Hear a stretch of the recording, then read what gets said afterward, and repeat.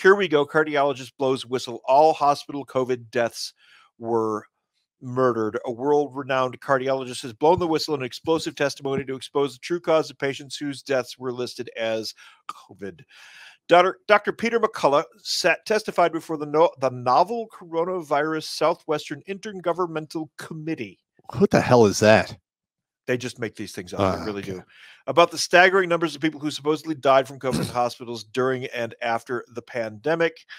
McCullough sent shockwaves through the hearing when he testified that no patients were killed by the virus. Instead, McCullough was told the panel that every single patient who died, who was listed as COVID, was actually murdered by the hospital where they were treated. We know they were doing this. Well, first of all, we know they were doing this. Well, one of the things that killed a lot of people is they overpressured the ventilators. The ventilators. Yes.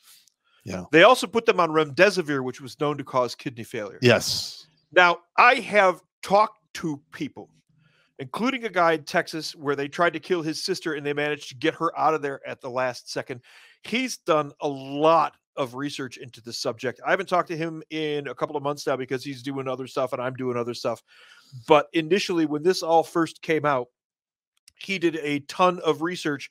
The hospitals were threatening people to isolate their family member and basically kidnap their family member under color of law if the family didn't allow the hospital to put them on remdesivir and these ventilators. Now, why were the hospitals so hot to do this? Because they got 30 Gs. Because they got 40 Gs. 40 Gs per 40 Gs per body. Wow. The hospitals were getting $40,000. There was a bounty on your head at every hospital participating in these programs. Now let's be honest here. Do I think people died from this? Yes. I think legitimately people died from it. I talked to first responders who worked around New York City. Okay, I'm going to pull you up by the short hair. Hang on. Hang on. No, let me finish. I'm getting angry. I know. I served with a couple of these guys. They're stand-up dudes. Yep. And they went on many, many calls for this happy hypoxia, where literally they're not getting enough oxygen because there was something going on inside their air sacs. So I think some people died from this. I do. Do I think as many people that they're claiming died of it? Oh, hell no. No, right now they're padding the numbers to try to justify their decisions and their actions. All right, go ahead. Go off. I want to see this. God damn it. So, human beings are expendable. Of course. We're basically a bag of water and bones. We die. Every year, thousands of people die from the flu. Are there articles about it in the newspaper? Barely. Well, for the flu, do they panic over this? Get out of my way. I am doing this right now. Sorry. Do people die? Thousands of people die from the flu every year. Thousands. We never hear about it in the newspapers when that's happening. This comes along. Suddenly, it is the biggest crisis the world has ever faced. The bubonic plague wiped out a third of Europe in the 1300s. A third of Europe. Wiped it out. Gone. Half. Was it half? Half. Half. There you have it. Okay. So we didn't lose half the population to this stupid whatever the hell it was. Nope. Yes, people were dying. Absolutely, people were dying. People die every year from flu, pneumonia. Pneumonia kills thousands. Sometimes people die from nothing. Sometimes people just fucking die, man. It's your time. The God is like, you're done. I'm a firm believer that when you're born, St. Pete stamps a date on your ass, and that's exactly the amount of time that you have. Correct. Okay, I believe the same. Insert whatever belief, deity, or philosophy you have in that spot, but when you were born, date on ass. Yes. I got to write that down. Okay. Date on ass. DOA, dead on arrival, or date on ass. Yeah. I like it. Oh, yeah. That works, doesn't it? Yeah. I like it. It does work. I like it. We hit something there. Back to rant. I'm angry. Okay. Sorry. Damn it. So these numbers, these claiming that this was the deadliest blah, blah, blah is just absolute fiction. Go back and look. All the flu deaths, by the way, flu, pneumonia, and cold deaths went to zero. Went to zero. Correct. During that year. Mm-hmm. were not counted. No cold, flu, or pneumonia deaths. And thousands of those deaths happen every year. So this nonsense just makes me absolutely insane. We watched people, our friend, Hip. Oh, yeah. The turret rat. Yeah. Her father, I was on the phone with her. She was in tears as that damn hospital murdered a good man. And I'm sorry if I brought this up on the air like this, but that makes me so damn mad. I hope I didn't violate any airspace, Hip. I'm gathering you're fine. Probably out there, but that made me, you have no idea. I cried tears of rage when that happened because there was nothing that I could do. I hate it when that happens. There was nothing that I could do. You were seconds away. That's like the worst fucking feeling. Sitting there and going, there's nothing you can fucking do while this whole shit. I called the guy down in Texas. He called somebody up in Illinois. We were trying to get an advocate there into the building, but it was too late. Yeah.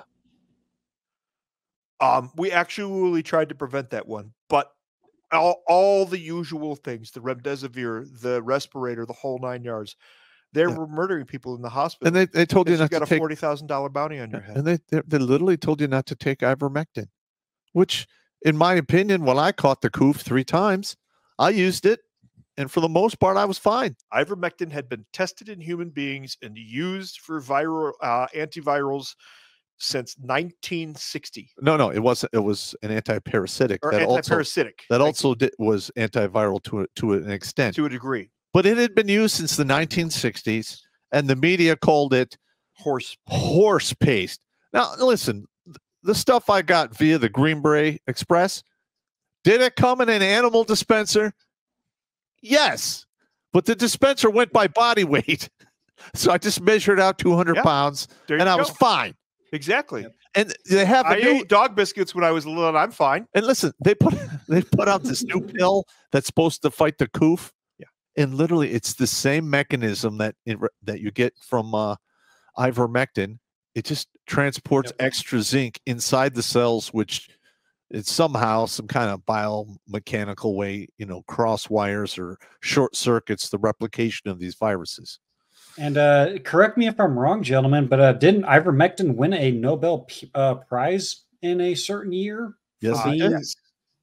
Yeah. Yes, it did. Don't listen to that. That's not good for you. Listen to this. Let's inject more drugs into you.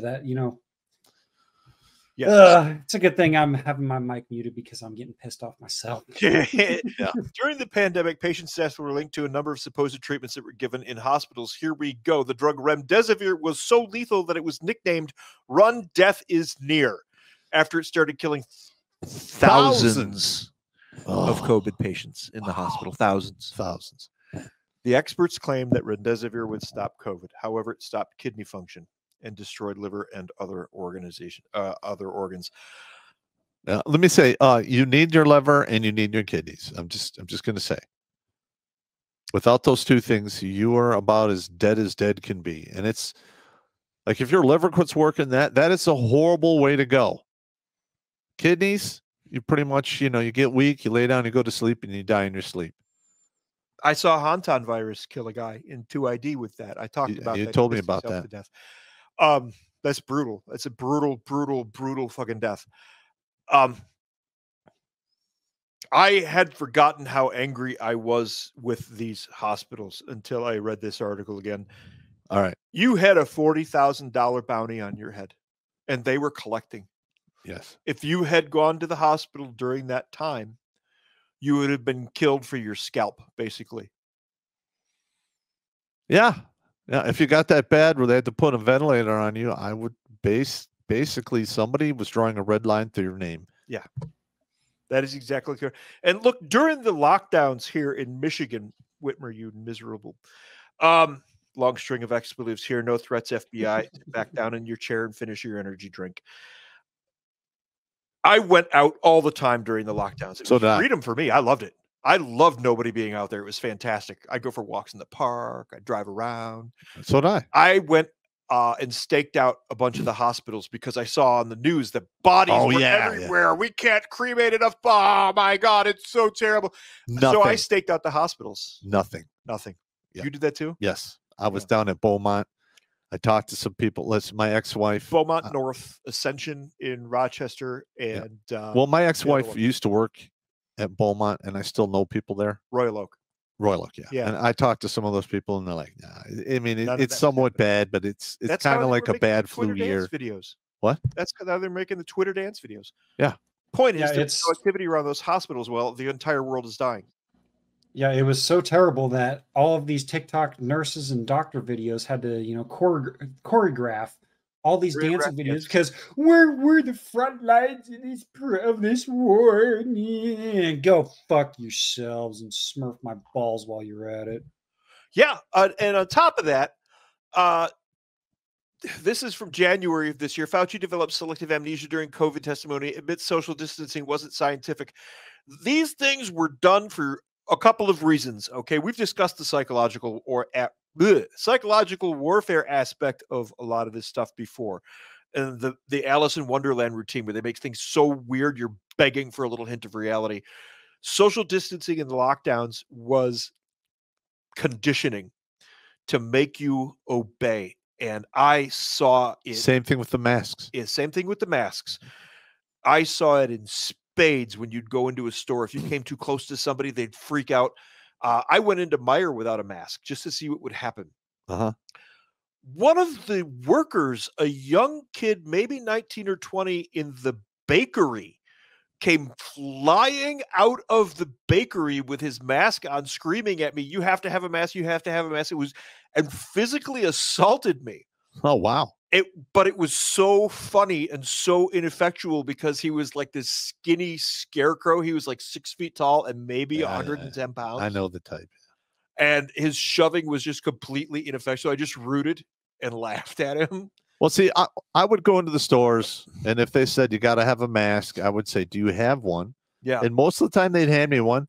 I'd put it on, and as soon as I walked past them, I'd literally put it under my chin and continue what I'm doing. And if anyone looked at me, I'd put it back up and take it back because it was driving me crazy. I could not breathe. I took a different path in those places where I had to wear a mask, like the hospital or somewhere like that.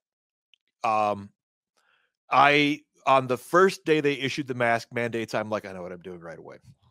I made a mask out of cheesecloth and butcher's twine with the little "Let My People Go" strings, and wore that into. I had to register a pistol at that during that time. Walked into the sheriff's office wearing that. Walked into a couple of different hospitals wearing that, just to see what would happen. I would walk in and can I go? I just need to go into your pharmacy and get something. Oh yeah, you're fine. We have to take your temperature, and I'm wearing this mask that is obviously made of cheesecloth. Yeah, I still have the mask. I kept it as a souvenir. Obviously made of cheesecloth, and they're not saying a word. Yeah, I might as well be wearing a chain link fence on my face. Well, I had one of my one of my former soldiers actually. I thought you were going to say a stripper thong. Would put a diaper on his face. A diaper on his face. Just to fuck with people. It was beautiful. That's good. I like that though. I like that though. The former director of the National Institute of Allergy and Infectious Diseases claimed over 100 times just in the first day of questioning that he could not recall possibly damning information. Nevertheless, what Fauci ultimately willed himself to remember or admit was revelatory. Dr. Fauci, as we all know, was the little skinny shriveled goblin that I would love to stuff into a locker full of tannerite. In a perfect world of year-round hunting and public beer fountains, FBI. I'm not actually going to stick Dr. Fauci in a locker. We're not doing that. We're just talking shit. Silly. We're just talking shit. Be okay. Yeah, I got you. Dr. Fauci's transcribed interview revealed systemic failures in our public health system and shed light on serious procedural concerns with our public health authority. It is clear that dissenting opinions were often not considered or suppressed completely. Should a future pandemic arise, America's response must be guided by scientific facts and inclusive data. This is the misinformation and disinformation we were talking about. They wanted one narrative, period. And they did not want it questioned, examined, or otherwise contradicted in any way, shape, or form. That's when you know you have Bolshevism. But here's the thing. Over half the country does not believe this bullshit.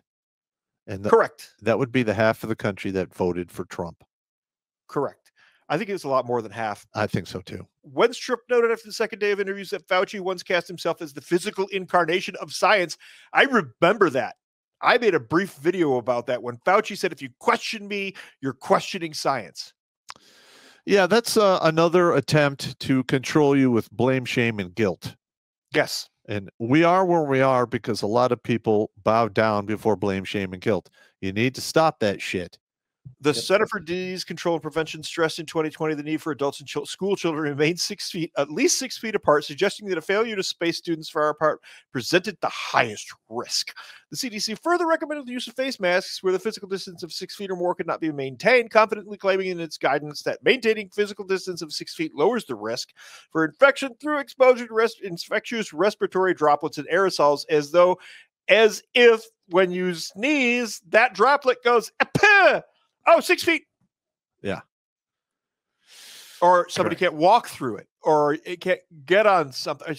It's just nonsense. I don't even need to elaborate here. The whole 6 feet and masks thing was the most obvious insanity I've ever seen in my life. I did get to do a really cool Frankenstein noise to a woman with a shopping cart who panicked in an aisle because I came walking up and I was walking the wrong direction. They had arrows in the aisles. You remember the arrows in the aisles? Yeah. I was walking the other way because fuck them. And she comes up with the shopping cart. She goes, 6 feet, 6 feet, 6 feet. Like this weird little bird. I went, and she literally peeled out in her shopping cart and went running around the corner. And it remains one of my favorite moments from the lockdown. The little things. The little things. It was glorious. See, one of the only interactions that I had with some a-hole during the whole lockdown bullshit and whatnot, because around my area, we really didn't give a fuck. Everybody did what they wanted to do. You know, it is what it is. But I went shopping at Walmart. Shoot me, but I don't shop at Walmart anymore. But I think I went into Walmart for just like one or two things, two simple things. I would be in and out in like 10 minutes. I just happened to park my truck and walk up to the doors, and I went in the exit door. Ooh, yeah. Ooh. The entrance door is literally. You just got 5,000 people sick and killed 3,000 puppies, right? Yeah. Yeah. You killing yeah. those? Oh, yeah. Yeah. Yep. Because I walked in the exit door without my mask on, and I kept on walking, and the greeter was like, sir, you need to go out and come back in. I turned around and like, I'm already in the fucking store. I'm going to be in and out in 20 fucking minutes. Kiss my fucking ass. Turned around and fucking got my shit and got out. Now, all of those individuals out there who are, going crazy over the masks and the 6 feet rule, those are the individuals who would have dimed out Anne Frank to the Nazis. That's what those people are. Damn right. Keep that in the back of your mind when you deal with them in the future. They will fucking drop a dime on you so fast for absolutely nothing. Do not trust them. Do not let them around you on the regular. They are an anchor. Watch Grunt Speak live every Tuesday and Thursday at 8 p.m. Eastern. And if you want to join Pop for Supporter Sundays, go to redonkulous.com/donate and make a monthly pledge. A link is in the Meat Gazer box.